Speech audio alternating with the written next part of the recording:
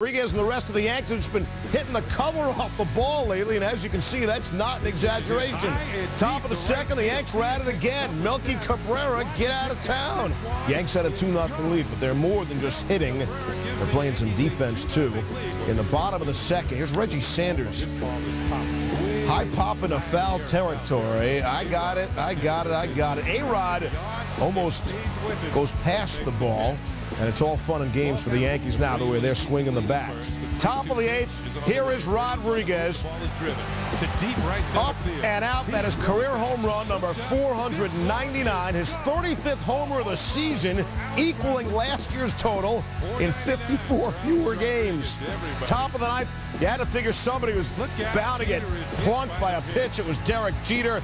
Took it to his back and shoulder area. Jeter would leave the game. 2 batters later is A-Rod, a chance for career home run number 500. It'll have to wait another day. The Yankees hang on for their 6th consecutive win. Their deficit in the East is just 6.5. They're 4.5 out of the wild card.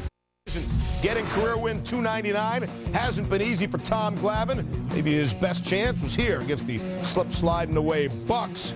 In the top of the first, after he walked the bases loaded, got Xavier Nady to hit into a double play out of the jam. Some offensive support off the bat of Paul LaDuca.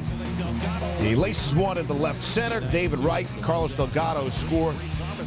Later in the inning, Sean Green to left. Jason Bay tried to make the grab and then thinks he's doubling up Marlon Anderson, but well, he's really not getting anybody. The ruling on the field is that Bay trapped the ball. That looked like the way it was. Jim Tracy is furious at everything. The Bucks have fallen a season-high 17 games under 500. As for Glavine, got some help from his D. Tom Glavine gets it done. Career win 299. We're also in San Francisco. Barry played all 13 innings Tuesday night, so they held him out of the starting lineup Wednesday. Giants say there's a good chance he'll be back in there for Thursday afternoon's series finale. Rich Aurilia doing his best Bonds impression. Solo shot. 4th of the year, Giants had a 2-1 lead. Noah Lowry still in there in the 8th. Gets Edgar Renteria. Chipper Jones swinging. Next batter, Andrew Jones. Pops up into foul territory. That play ends the inning and the threat. Noah Lowry, 8 innings, 4 strikeouts, 1 earned. Top of the ninth, Braves down a run. Runner on third and 2 down. Brad Hennessy gets Kelly Johnson. Giants didn't need Barry on this night. Lowry improves to 5-1 his last 6 starts. Padres Rockies, San Diego ended a 4-game losing streak Tuesday. Its 1-game winning streak ended Wednesday, mostly by Matt Holliday here with his team down 2-0. Holliday duck streets won his 18th of the season. 2-1 Pods, but they're going to have to deal with him again. He got up more than once. He got up 4 times and had a base knock each time here. That's a double. Run will score. Russell Brandon, a little trouble out there. There's Kaz Matsui, round and third, headed for home. Brown-eyed handsome man. Colorado's going to come back with 10 spot all in a row. 10-2. They're a winner. And Albert Pujols comes up 2-1. Here's Soriano. Shoots one down the right field line, and he's heading for 3 all the way. Soriano head first in with his 5th triple of the year. And the next batter in that top of the 5th, Ryan Theriot.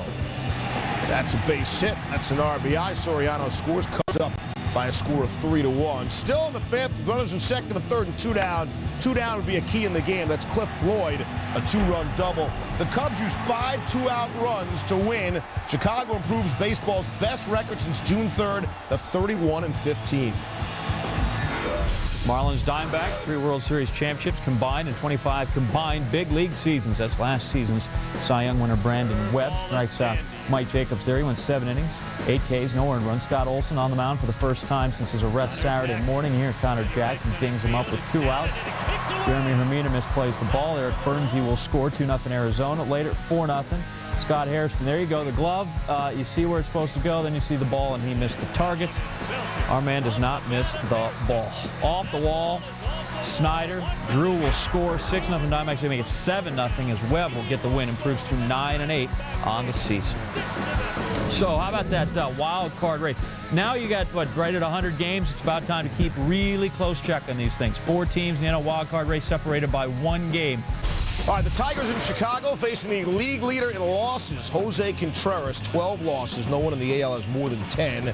And Ryan Rayburn figured out this is a guy I might be able to take advantage of. In the top of the 3rd, Rayburn who had 4 RBIs for his career entering the game, picked up another RBI there. The top of the 4th, Rayburn picks up 3 more RBIs there. So it's his first multi-home run game of his career. We're tied at 5. Top of the 5th, Rayburn, a 2-out single. Tack on another RBI and an 8-7 Tigers lead.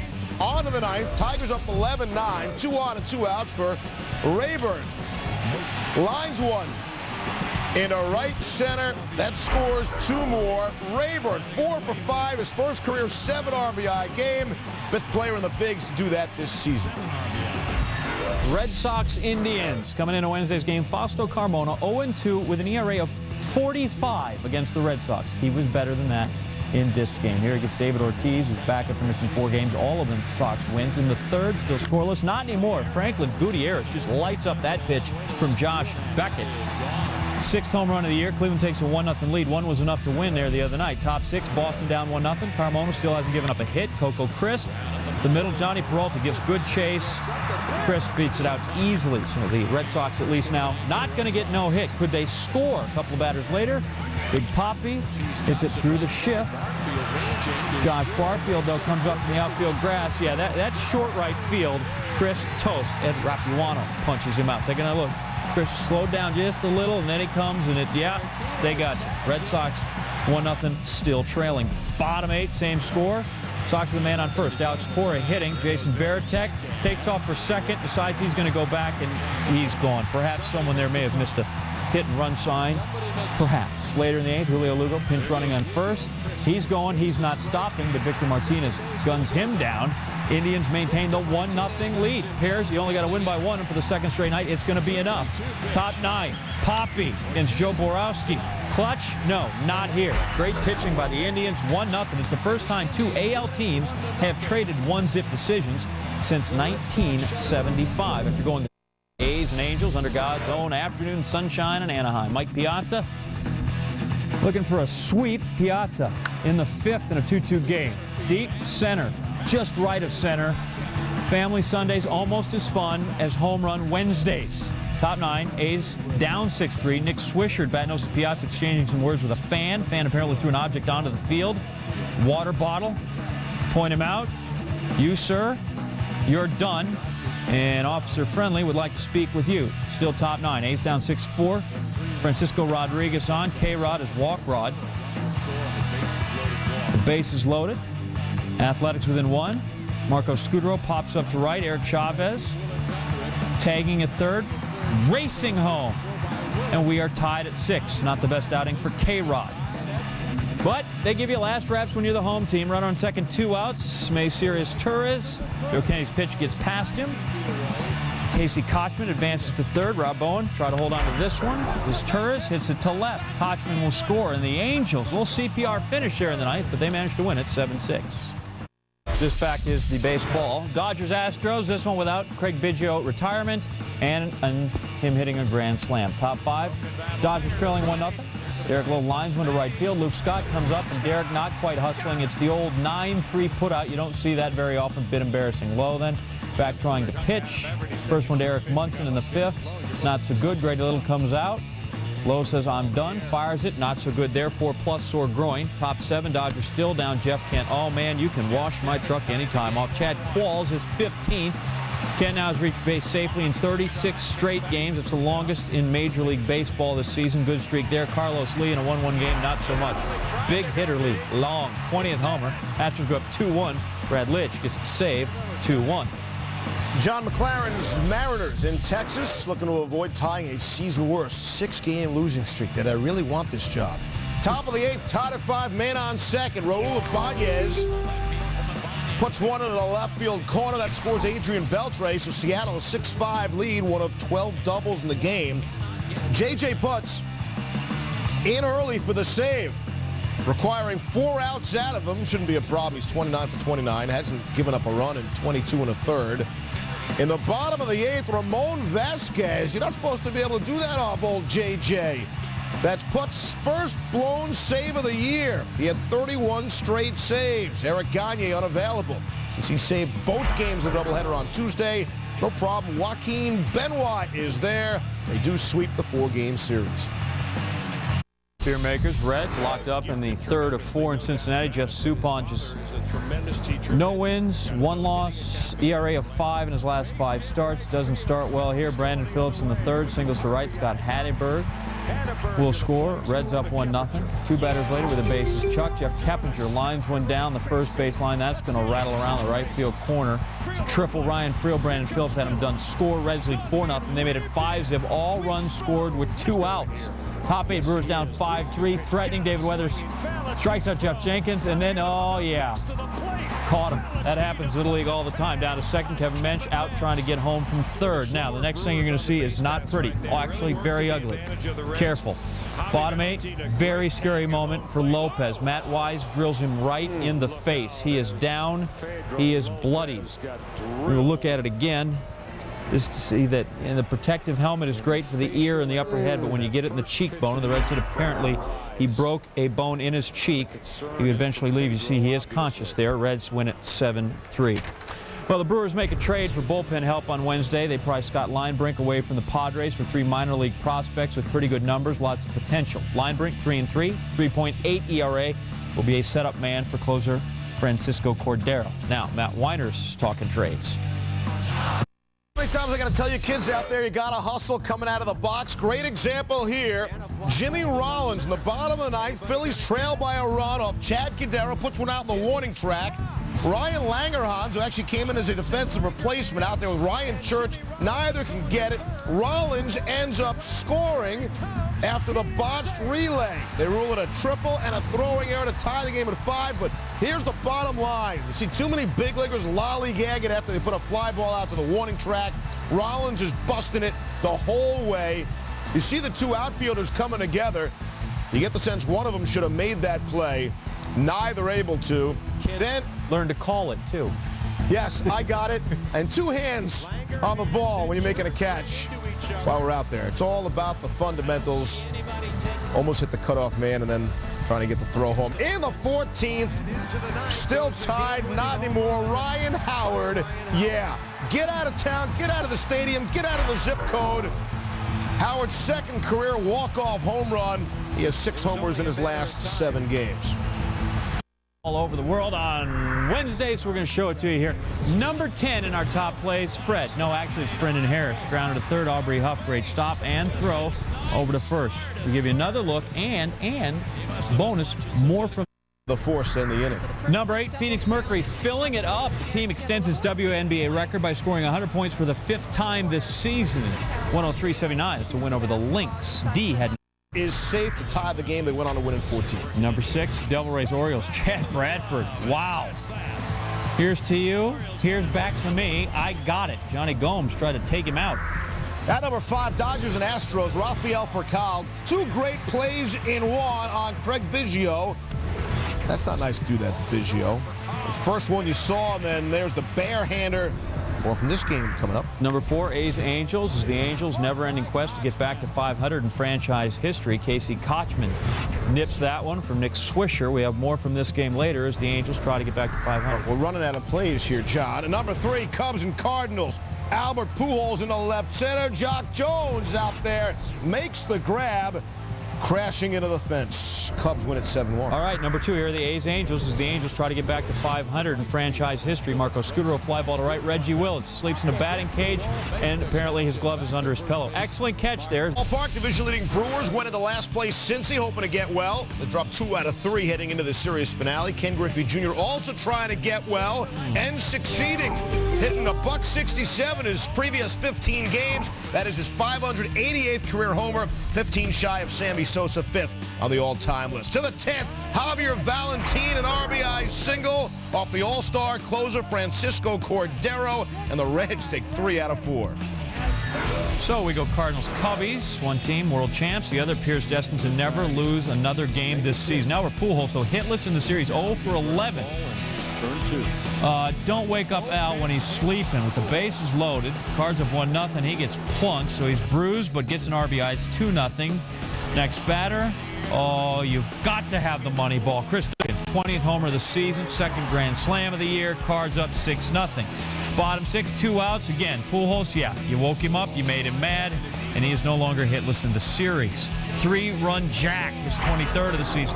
Cards win 11-1, avoid the sweep. Pools 2 for 4, 5 ribs. Cubbies stay 2 back with Crew.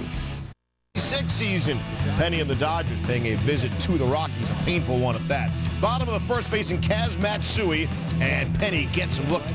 See you later. Top of the fifth, Penny knocks the Rodrigo Lopez pitch in the left. That's a base hit for the pitcher. Next batter, Rafael Furcal.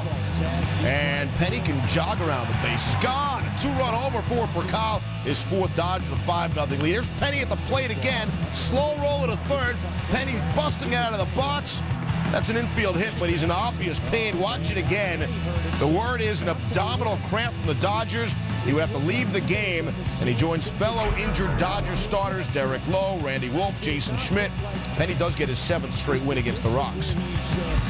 Padres, Astros, David Well still looking for his 236th win. Wells gave up 7 earned in his last outing. Well, this doesn't go so well in the bottom of the first. Carlos Lee, 2-out hits will get you to heaven. He gets a halo and wings, his 21st. 2-1 Astros. Lance Berkman down the third base line. Craig Biggio scores. Astros go up 4-1. Yeah, look at this. Here's the fan, grabs it.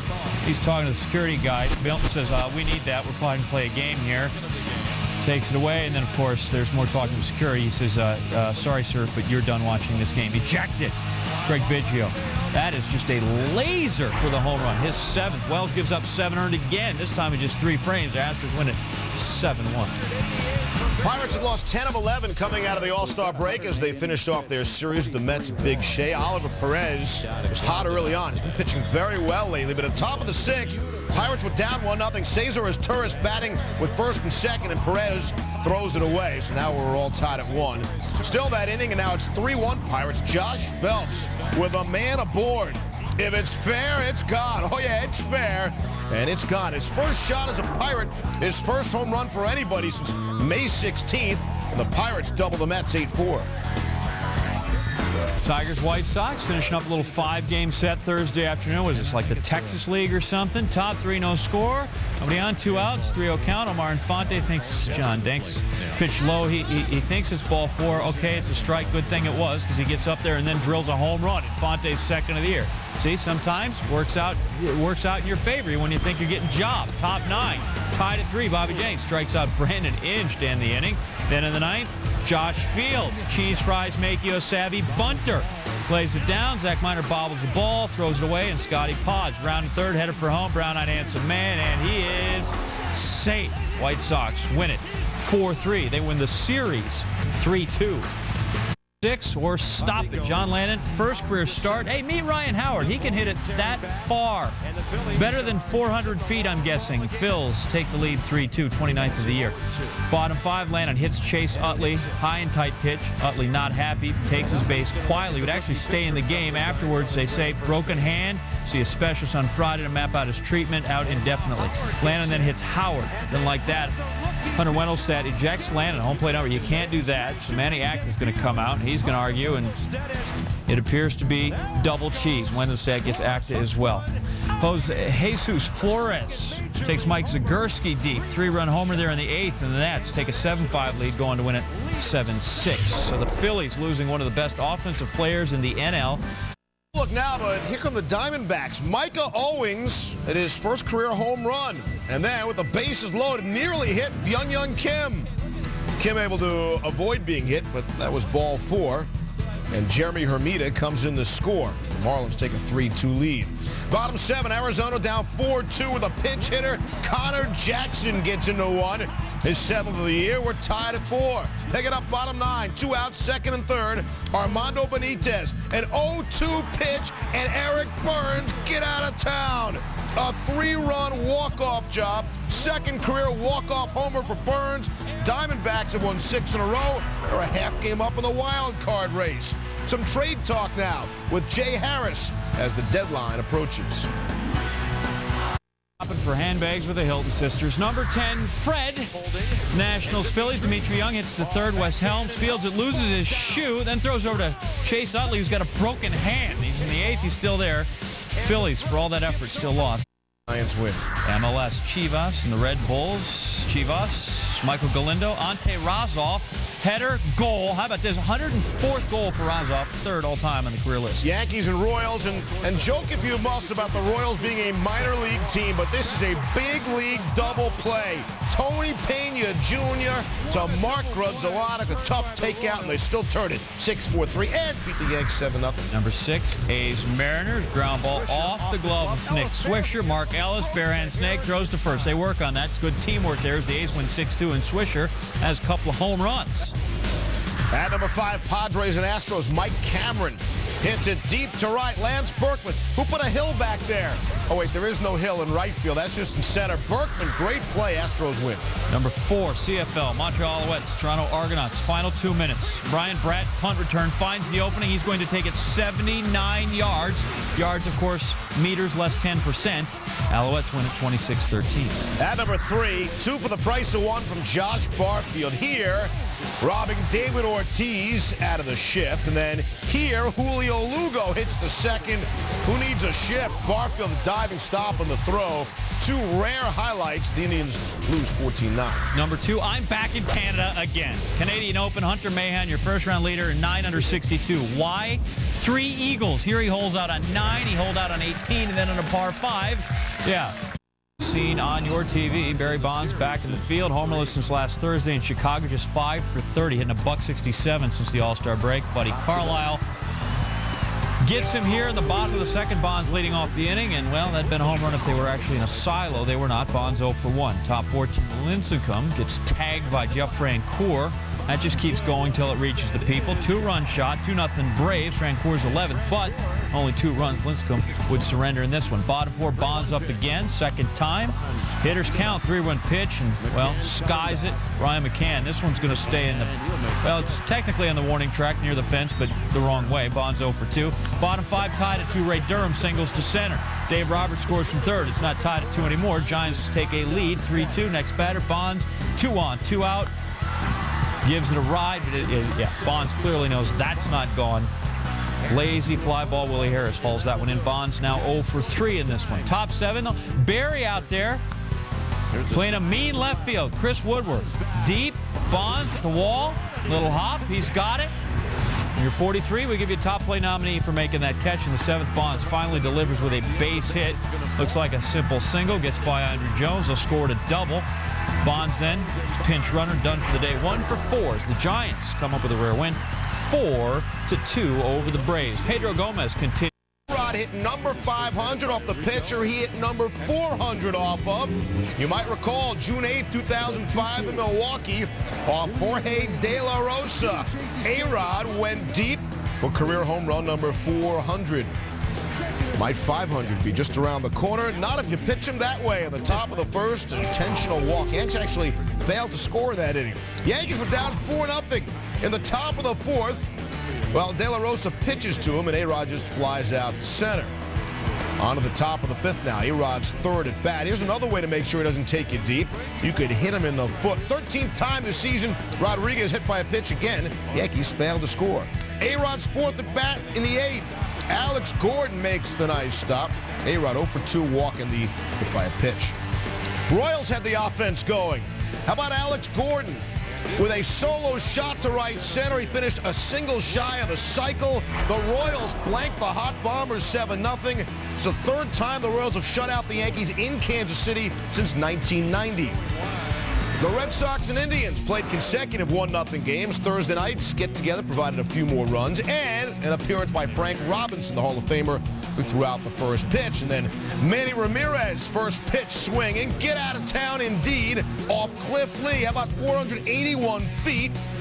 Only Jim Thomey's 511-foot blast and Mark McGwire's 485-foot blast longer than Ramirez. It's Mike Lowell with a 2-run single and a 7-0 lead there. Cliff Lee joined Wes Ferrell of 1933 fame, the only Indian pitchers allowing 7 or more earned in 3 consecutive starts. Ryan Garco off Julian Tavares. Hey, it's a ball game. It's 12-9. But it's Ramirez again off Jensen Lewis. Grady Sizemore won't be able to bring this one back. Manny's 49th multi-homer game passes A-Rod, 4th most among active